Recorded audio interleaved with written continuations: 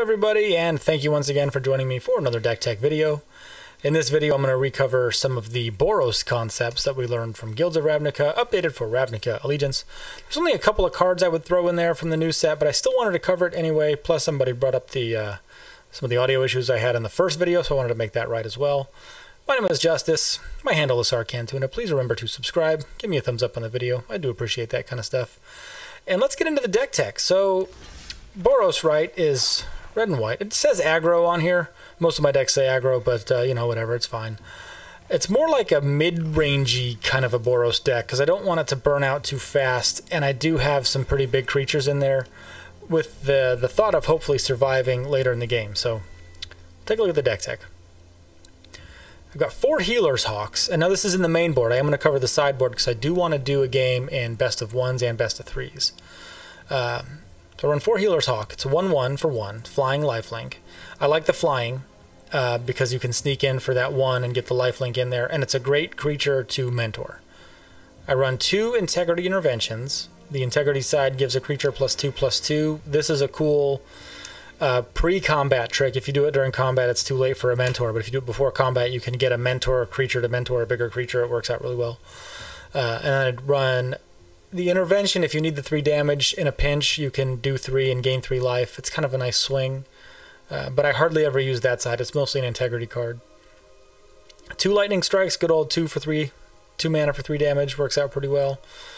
4 Boros Challengers, so a red and a white for a 2/3 with Mentor, and it can do +1/+1 until end of turn. It's a great card. It's a great card all around. 4 of. 3 Justice Strikes, so red and a white, target creature deals damage to itself equal to its power, so it's only creature removal. Now the funny thing is, had I known this card was coming out, I would have called this channel Justice Strike after me. Like that's my name right there. But I made this channel like right around Core 19. Didn't know this card would be a thing, but whatever. It's fine. It's all good. No big deal. I would sub this out in best of 3s, and I will. I'll teach you guys how I do best of 3s anyway. Maybe it's not the perfect way to do it, but at least what I do for it. I run 4 Swiftblade Vindicators. Terrific card. A red and a white, a 1/1, double strike, vigilance, trample. Really a superb threat, and they remove it often, but there's ways to bring it back, which is kind of nice. I run 4 Light Up the Stages. This is a great card draw for red. I think it's one of the better card draw cards that red has. I do have Risk Factor, you can see there too. But I like Light Up the Stage a bit more in terms of just raw card draw abilities, because you get those 2 cards, your opponent can see them coming, and a lot of times that kind of spells certain doom. So you guys know what I'm talking about, right? When you get Light Up the Stage and it's like 2 kill cards, and you're like, well, there goes that. And then you just wait a turn, and then you can pull them off, which is awesome, especially if you can get it for the spectacle cost of 1 red. It's great. I do run 2 Risk Factors, and I like Risk Factor because a lot of times it's 3 for 4, and it jump starts. And so once you have in this deck like 5 mana, you just jump start it again. Go to town, they'll take 4, and then you'll get to draw 3 cards anyway. It's really nice. I like Risk Factor a lot. I run 2 Tajiks, 3 casting, 3/2 with Haste, Mentor. He also prevents all combat damage that would be dealt to other creatures you control. A lot of your opponents will forget about this and do Fiery Cannonade, Deafening Clarion, something that does damage, and then only Tajik dies. And they go, wait, what happened? Well, he prevented all that damage.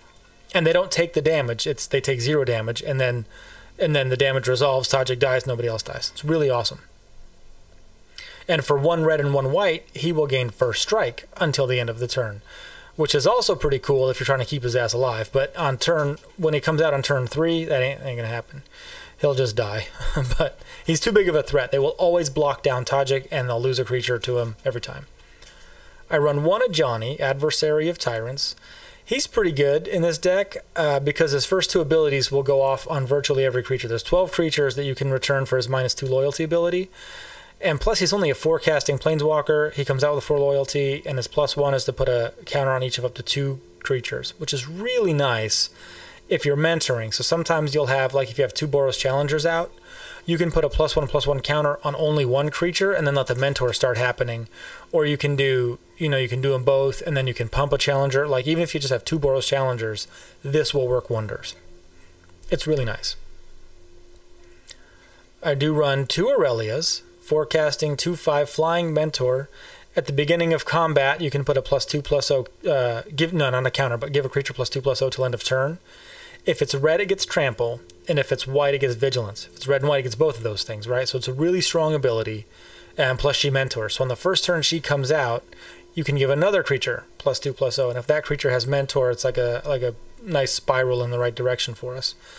It's very strong, big removal target, so she will get punched pretty good there. But you know, that happens. That's all right.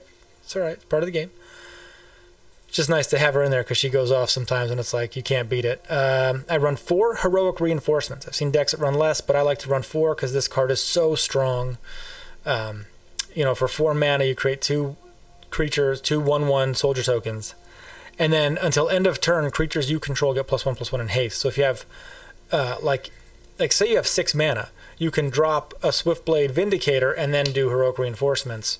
That probably wouldn't happen ever, but you could if you had 6 mana. You know, and that's how the game was playing out for you.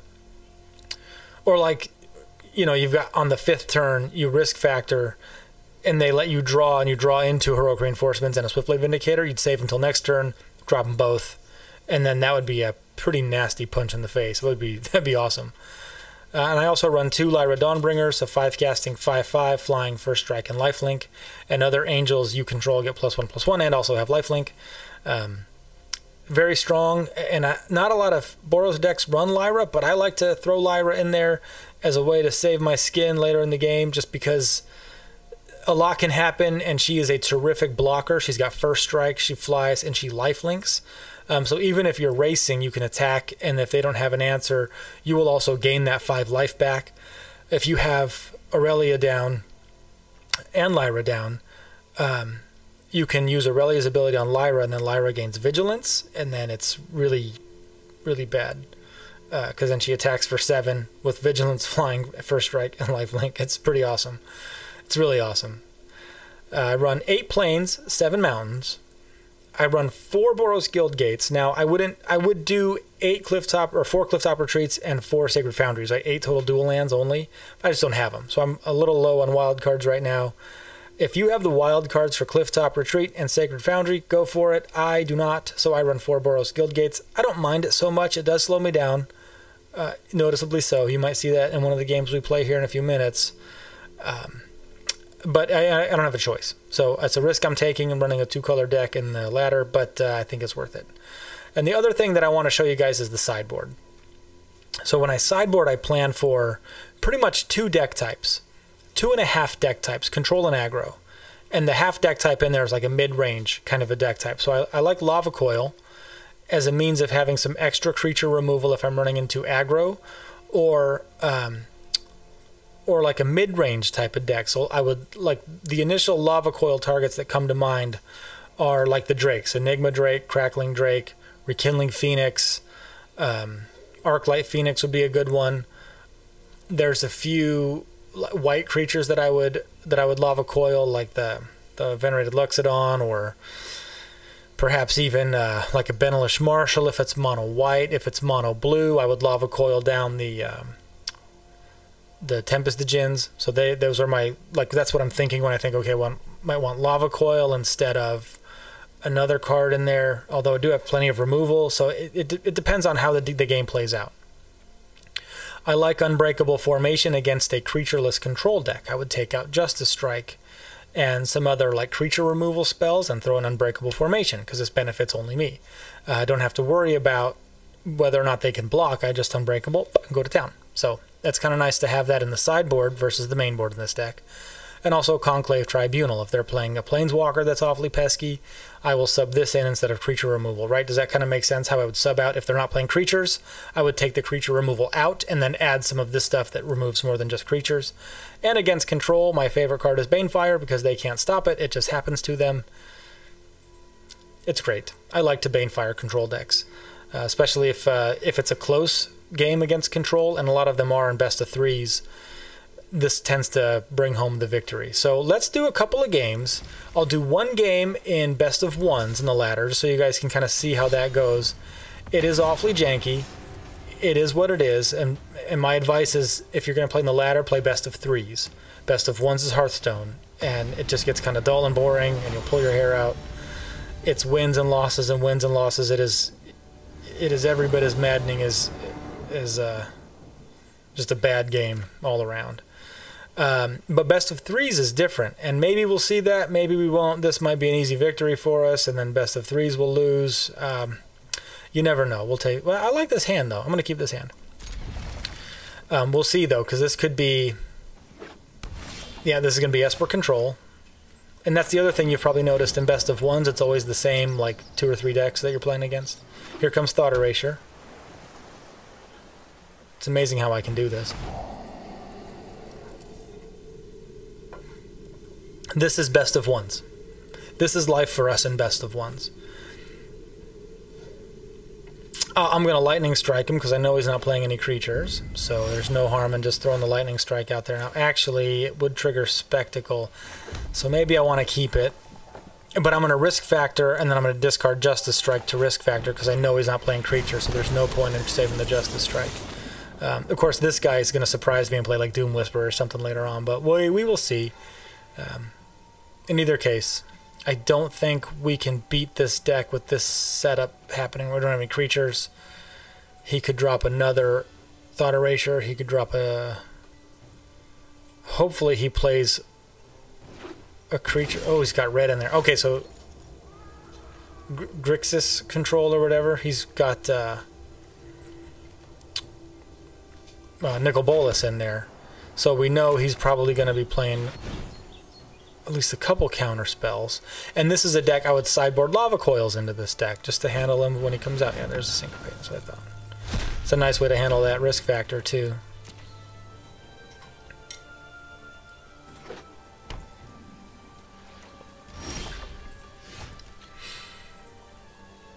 Alright, so I'm going to light up the stage for retail here.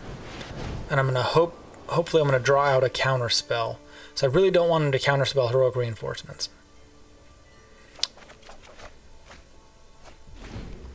Okay. Although if he does play Nikki B, I could Justice Strike him. That would work. Guildgate comes into play tapped. If I Reinforcements and he counterspells it, I can't light up the stage, and I think I want to light up the stage instead.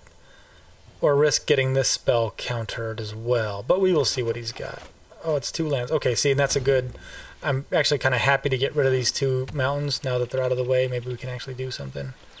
I'm going to hang on to this Guildgate just in case he does play Nicol Bolas. Because I don't want that to get countered. Yeah, I'm going to go with Boros Challenger.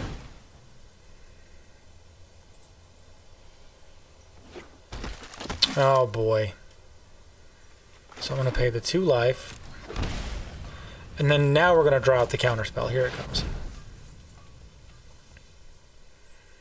Without a doubt, this gets countered. There's no way he lets this fly. That's what I thought. I don't mind losing those mountains. They weren't doing much. He Lava Coils. This is a strange deck. Okay, it's a lot of removal, a lot of counter spells. I'll just play a mountain here. And again, wouldn't it be nice to get another crack at a deck like this one where he can probably control this whole game? I'm surprised we haven't seen any card draw yet from him, though. He's really looking for some of that card draw. Okay, so he really needs... He didn't have a counter spell for Light Up the Stage. Maybe he doesn't have one for Aurelia either. Perfect. And again, I'm going to hang on to this land, so just in case he plays Nicol Bolas. Okay, the Devil. How cute.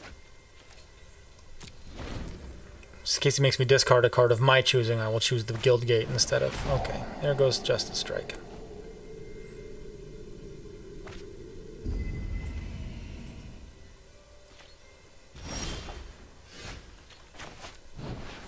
Now, here's a tip I've learned over the months of playing in this format. He can see this Guildgate, so I'm going to play it. And I'm going to keep this mountain in my hand, and hopefully he doesn't realize it's just a mountain, although the interface just told him it was a mountain. If he's really paying attention, he will know my timing by now, and he will have figured out that I play cards quickly, and then I take my time clicking the buttons. So he might have realized this is a mountain because the interface auto skips your steps for you because it's a very polite interface.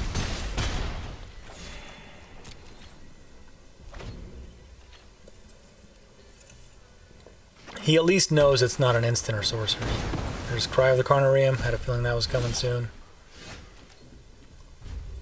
And I'm going to hang on to them both. If he's got another Thought Erasure, he will pick... There's the Chemister's Insight. He will pick Justice Strike, and then he will see that it's a mountain, and then he will know that I hold one land.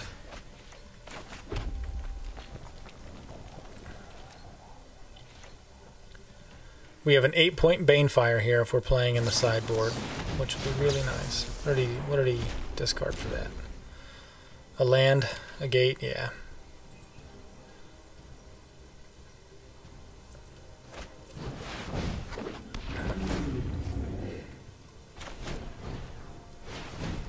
If he doesn't have a counter spell, I don't want him to draw one. If he's got one, and he'll just counter it anyways. Okay, didn't have one. Gets to draw a card.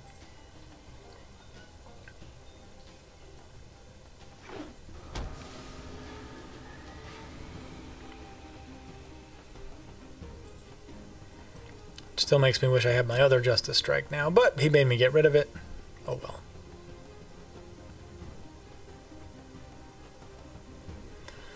Let's see what we're on here. He's doing, and if you're going to play best of ones, I think Control does give you a better chance at winning. It's just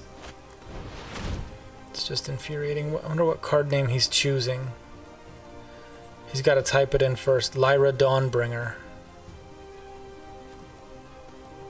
Okay. There's only 2 of them. That's fine. Boy, land, land, land. There's nothing I hate more than drawing land.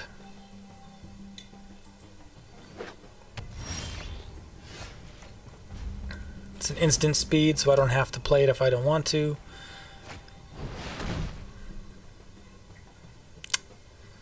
Boy.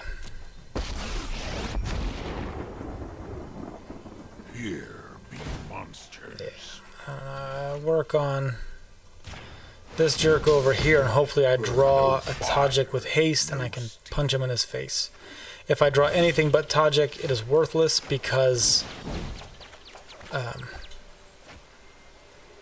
well, and here it goes. So I've got a Swifty and Heroic Reinforcements.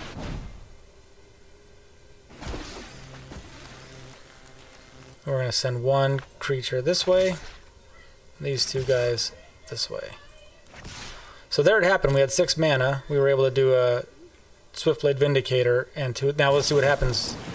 Moment of Craving. Perfect. So at least he can't gain control of my dudes. No fire, no steel. We will. Let's get rid of this guy for good. That's 3 damage there. Shiver my horns. I'll have I do not want him taking control of my creatures and making them disappear. We're sitting on 5 damage here. Any burn helps us with the... oh boy. Of course. That's tricky. So he's going to draw 2 cards. He's going to kill all my creatures. Okay, that's the game. So Niv Mizzet kills us. Control until you get Niv Mizzet on the board, and then you beat little 1/1s all day long. Pew pew. He's killed Lyra Dawnbringer. Man, that was it too. This was such a lucky pull for him. So that's the game. Dang. I should probably save that just in case I draw into another burn for Niv Mizzet, but the game's over at this point. He's going to draw too many cards. He's got Escanta the Sunken Ruins. I cannot win. And if he's good, he'll be able to kill me this turn. Niv Mizzet is definitely capable of doing 17 damage in 1 turn. Yeah, this will do 3 more. The Sunken Ruin is not card draw, according to Niv Mizzet. It's looking at cards and putting one into your hand, so that doesn't exactly do it. Mm-hmm.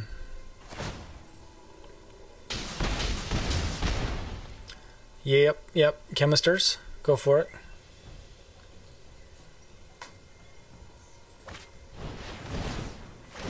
Lightning Strike's a good one. Yeah. It's 4 damage. If you got another Lightning Strike, that's the game. Chemisters 9, 8, 7, right? 6. So it's 1 damage for casting the spell, and then 1 for each of the 2 cards you draw. Right, so I'll be at 6, and then any spell that he casts wins him the game. Any single spell. It can be an opt. It could be anything. This is highly unwise of him. If I draw into Heroic Reinforcements, I can win the game if he doesn't have a counterspell. I gotta think he's got a counterspell, but I'm gonna play this out for 1 more turn. Well, there he goes. Yeah, so that's the game. Yeah, there he goes. So that's best of ones.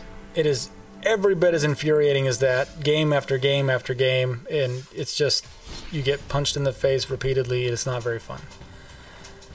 Let's do some best of 3s now, and let's see if we can spot some differences right away. Like initially, in that game, I would have conceded real quick because I don't want to waste too much time in best of 3s. And I wonder if this this Boros deck may not be as competitive as I'm hoping for. And here's the other thing. My opponent is choosing who plays first. If I lose this game, I go first. And I like how the icons are like... Obviously, the default icon is Vivian Reed. It's pretty funny.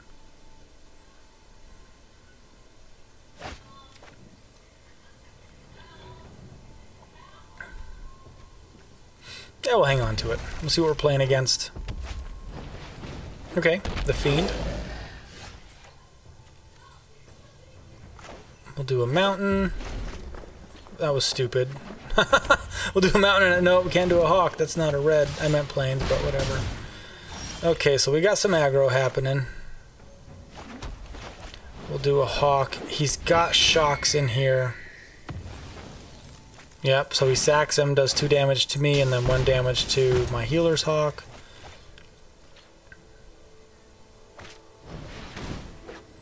Exmati, he discards. Gutter Bones. Draws a card. Okay, I'm gonna go plains here, light up the stage just for giggles. Okay, cool. We'll cast this Heroic Reinforcements. We'll let Swifty go. Well, this is too much aggro to deal with right away. Unless he's on the Mana Screw train at the moment, then we'll just do Heroic Reinforcements and then double block like Fireblade Artist if they get to live. Looks like he's only on 2 lands, which isn't terrible. All right, we'll do Clifftop Retreat. We'll do Heroic Reinforcements, and we'll hold them. I can't be attacking. He casted down one of my tokens.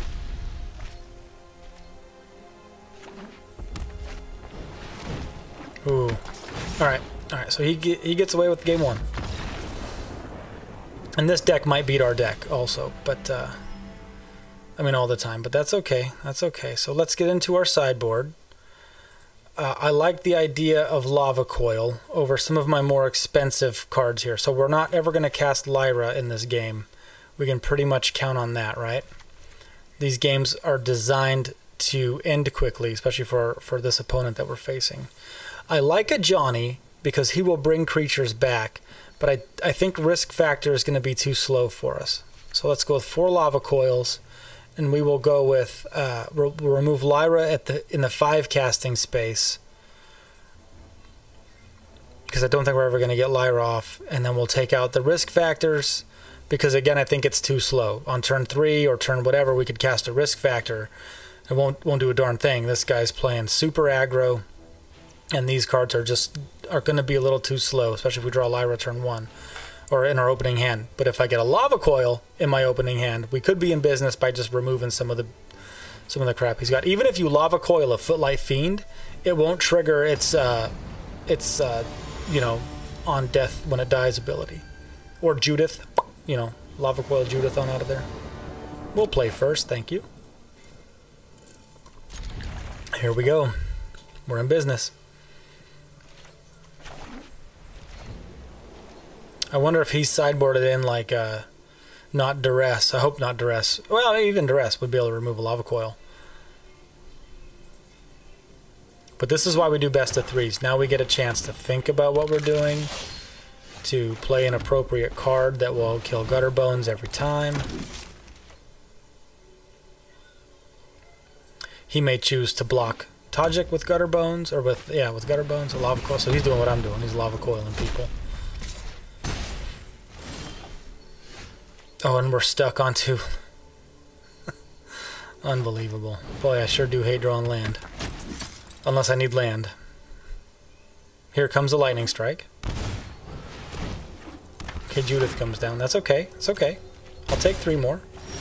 And then we'll Lava Coil Judith, and she won't get her ability because she gets exiled. Exile's different.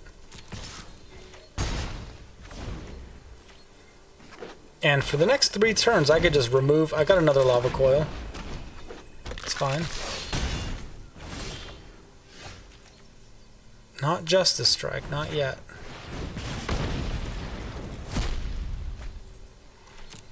Why don't we save him to block?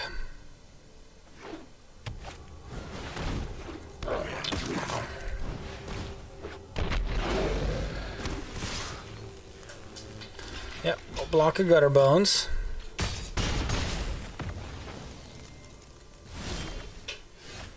We'll have to Justice Strike the War Boss down. Not attack. This is brutal right here. Remember, best of threes is not as infuriating as best of ones until it is. Yeah, let's block Gutter Bones. He might have, this might be a shock, and he might be trying to shock down my challenger. Gutter Bones comes back to his hand, and then he does both of them back to his hand, and then he plays a Gutter Bones. Okay. Hey, there we go. So I am going to Justice Strike the Footlight Fiend. So he has to do that 1 damage, hopefully to me. Probably to me. And then we'll do a Healer's Hawk, and we will try and sneak away with some life gain and use our challenger as a blocker. I can do Tajik next turn if I live that long. Yeah, we'll block Gutter Bones. We'll leave the 1/1. I can do Tajik, mentor the Healer's Hawk, and gain 2 life. Right? That's kind of what I'm hoping here.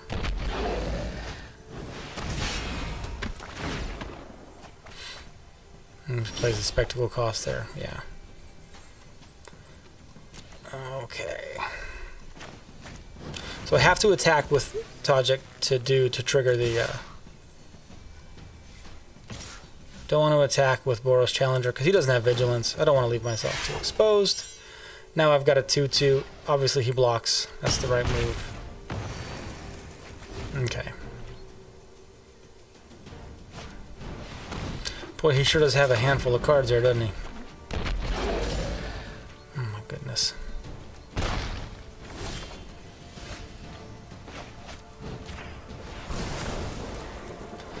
He deals 1. He can't exactly kill a creature, which makes me happy, unless he's got a shock there.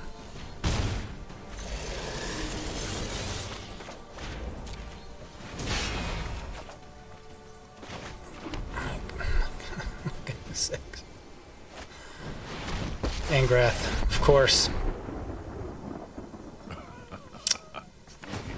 Your crew for my freedom. Unbelievable. Well, I finally got enough land to do something. That's fun.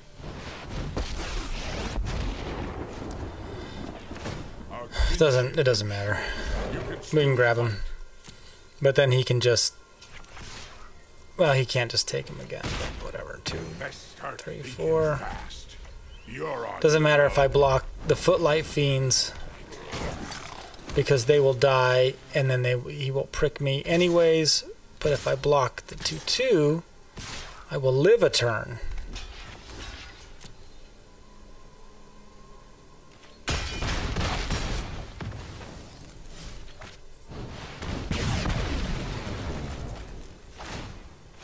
There we go. That's game. So we lose. My point was not proven about best of ones versus best of threes, although maybe it just speaks to this Boros deck not being as competitive in the diamond tier as I would like it to be. But that's okay. I feel like I kind of got mana screwed a time or two in there. I'm gonna give it one more game outside of the ranked arena session just to see if it's something that I'm missing in the deck itself. That could be the case. Could be the case. I don't want to leave the deck built like this if it's got some fundamental flaws. That last game was quite one-sided there. Okay. We'll just have 2 mana the whole time. Unless all we draw is land. It's one or the other. Oh, here's a Johnny the Dark Templar. That's encouraging. Alright, we go first. And all we have is a challenger. We'll hang on to it. See what we got going on. Although I did make that play where I played a mountain instead of a plains, and I couldn't play my healer's hawk. That was pretty funny.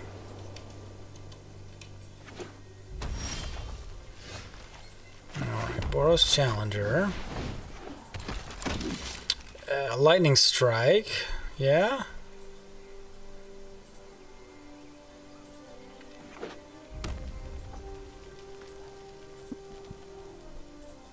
But I could light up the stage if I feel like it. Alright, so he's got the Lightning Strike. He just didn't play it for some reason, which was really silly on his part. Because now I can play Integrity in response to his Lightning Strike. Oh, maybe he doesn't have one. So we'll light up the stage. And I'll save the Integrity in case he does have some burn here. So I know he's got something in there. Maybe it's just a shock, and a shock won't do it.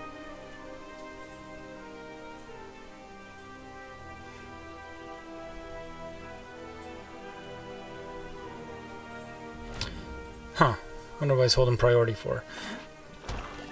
In either case, this sort of tells me that this deck probably isn't quite ready for ranked play, because just the decks that you see in ranked are a little bit better than this. It's a little discouraging. I was hoping it would perform a little bit better. I'm going to go ahead and get rid of Gutter Snipe. He's too powerful. Sorry, buddy. We will attack for 2 again, and then we will do light up the stage. Although this is starting to flow like I thought it might. Kind of weird that it didn't.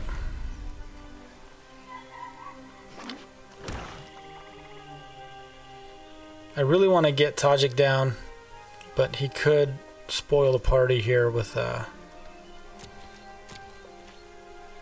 big blocker. No? Okay. I either play him or lose him, so the decision's pretty easy. Like, I don't have to decide on this. I don't have enough mana to play more than one. So I gotta play either Tajik or my Justice Strike and go from there. So, like, you know, if he... Yeah, let's go.